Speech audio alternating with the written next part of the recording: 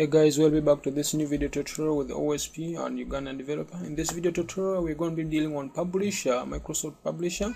We're going to be making one known as a simple login form. Go to Files, since you don't have developer tool in our machine, go to Files, Options, and then you click on one known as Customize Ribbon. Just tick on one known as the developer, and just say OK. So the developer tool will be popping up in the machine. Just click on the developer tool and go to Visual Basics, please guys. Then just go to Insert a Form because you're going to use a user's form. This is going to be our first form, and the first form I'm just going to put there what known as a simple label, and this label is going to be having what known as it's just going to be having one known as simple login form. Simple login form. I'm just going to resize it if possible. Just increase that font very well.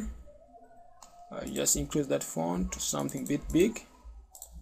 And that's it. That's so cool. Yeah, so let us just try to resize it something like bit kind of in the middle like that, so it looks nice. So let us just go straight and add in the labels. The first label is going to be for username, and then I'm just going to drag it down so that I get the second label for the password. So just click on this one for the username, and actually I happen to give the one as username. And then for password also, guys, just come in there and actually put the one as password, just like that. So far the two usernames, actually the username and the passwords are done. Just copy them and just try to increase that font very well so that they look to be kind of big compared to the size which is there now, just like that. Now let us just go and add one as a text box into our fields. The first text box is going to be for username, and the second text box is going to be actually for the password, just like that. So just copy all of them, highlight all of them, the text box, and actually try to increase the font. There's nothing much actually I'm going to change in that particular on that partition. Then just go to the field for password and just change that character for the password to be a real password, just like that. Give asterisk or any format. Then what I'm just going to add here is what on a simple button. I'm just going to add the button for login. So I'm just going to change this name into what known as login, just like that, login. And we can also drag in this button here, and I just actually also create another button for exit. Yeah, just for exit one here button. So I'm just going to change this name to what known as exit. So guys, let us just go straight to the coding. Double click on exit button and add the following codes down there. Just hide me dot. Click my hid dot, actually me dot hide. That's enough for the login, for the exit. Now for the login, please guys, just change the username here. It's called textbox 1. You can just leave it. The second one is going to be textbox 2. So you can change the name or you may not leave it. Let us just leave it for today's case. And then this login form, just go down straight and add another second form, since we want by the time when the user happens to click on it on the login, should take him to direct him to another form. So in this form here, I'm just going to put there a simple button or a simple form, and I'm just going to call it this. I'm just going to call it this is our second form,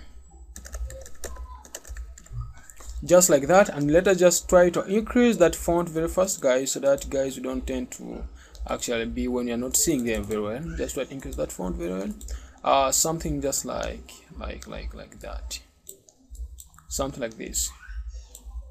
Oops, okay guys, now it's fine.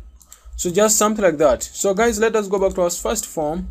Double click on login and add in the following forms view codes. If text box 1 is equal to what known as OSP Pro, or is equal to what known as OSP, and the text box 2, which is for the password in this case, if it is equal to what known as I'm just going to say it's equal to what known as 1 2 3, just like that. And then let me just close the if statement, and then I say then what should happen to be in this case now, if that forms are equal to something like that, I then expect the second form 2, user form 2 dot show, just that. That's what I'm going to add in that case.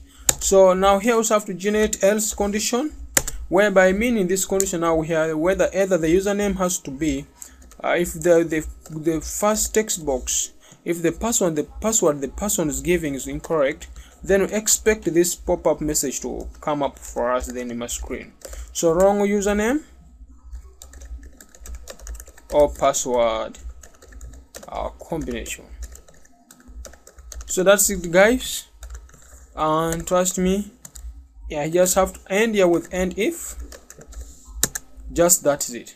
So here I happen to say if this one is verified to be true, then the first text box will be popping up, and if it is wrong, then we expect the else condition to be popping up for us on the screen. So this is it, guys. If you try to run this program now at the moment, if I just click here and I put the password as OSP and I click the username as 123, if I click here, the second form has to pop up. That's all great, guys. And also it has an exit here. If I click on this here down, the form just has to end up.